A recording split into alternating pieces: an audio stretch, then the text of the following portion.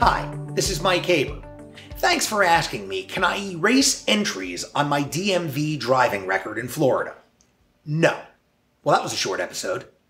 Look, I'm sorry, but you can't erase entries on your Florida driver's history.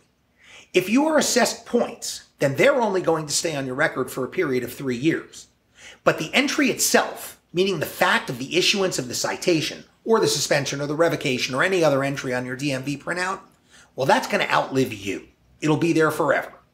Sadly, sealing and expungement are criminal remedies. They do not apply to Florida DMV driver history entries. Incidentally, as of today, sealing and expungement also do not apply to any civil matter. So until the law changes, your domestic restraining order or eviction or foreclosure, they're all going to be matters of public record, probably popping up on background checks just like your driver's history, forever and a day. I'm sorry to be the bearer of bad news, but don't blame me. Blame your congressperson. I thank you for your question. I appreciate your having asked it, and I invite you to ask me more. Please remember that at HaberPA, it's all about reasonable doubt. And if you like this video, subscribe. We'll be putting out more soon.